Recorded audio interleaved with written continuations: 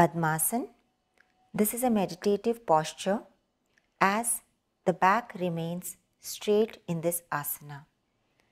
People suffering from chronic knee pain should not practice this asana or experience cramps in their calf muscles should practice with caution. To begin with, sit in Dandasana.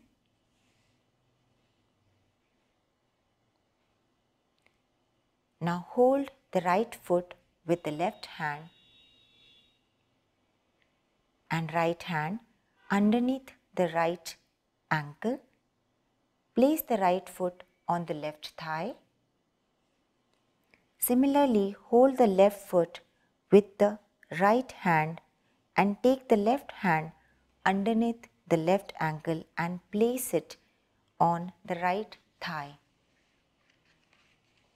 Place the hands on the respective knees in Gyan Mudra. Gaze in front or keep your eyes closed. While returning, first stretch your left leg.